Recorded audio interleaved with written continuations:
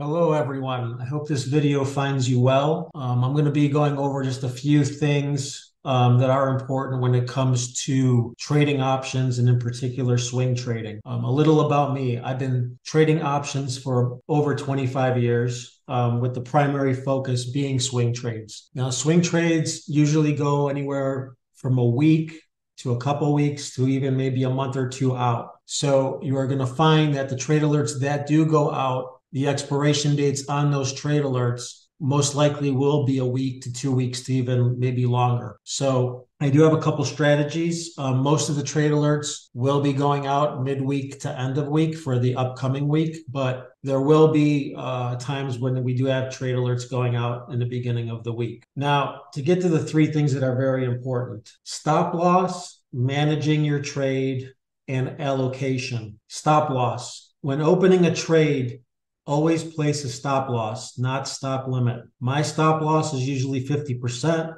which is a bit aggressive, but every person should adjust their stop loss according to their own risk tolerance. There will always be losing trades, and we need to preserve the capital we have in those trades. So if my stop loss is 50%, again, that's a bit aggressive. You're more than welcome to do 40, 30, 20. I have found out, though, that the smaller your stop loss, if you're doing 20% stop loss, there is a chance that you will get stopped out before the trade even works. So just keep that in mind. Managing the trade. When entering a trade, we always have to manage it.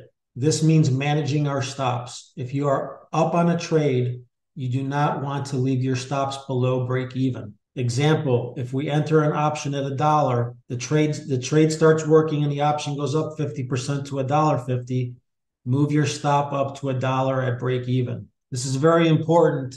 Again, if you're in a trade and the trade is going up and you're making money, whether that's 20, 30, 40, 50% or even more, you definitely need to manage the trade by moving your stop loss up. You do not want to leave it below your break even. Allocation. Every trade should have an allocation anywhere between 3 to 5% of your total account value. So on a $10,000 account, you should not have more than 300 to 500 on any single trade. Finally, do not wait for me to take profits. If you are up on a trade and want to take profits, please do not wait for me to put out a trade alert. There may be times I am in a coaching session and cannot update the trade. Now, as far as the trade alerts goes, a couple examples of how these trade alerts are going to look. When an trade alert goes out to buy, entering a trade, it's going to be buy to open, BTO.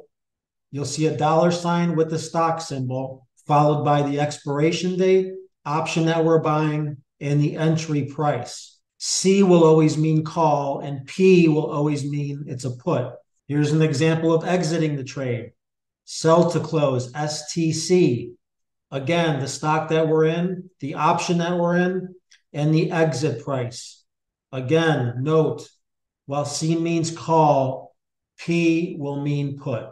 So as a recap to this, again, number one, stop loss. Always have your stop losses in place. Number two, managing the trade. Adjust your stop loss accordingly as the option is moving up. Allocation.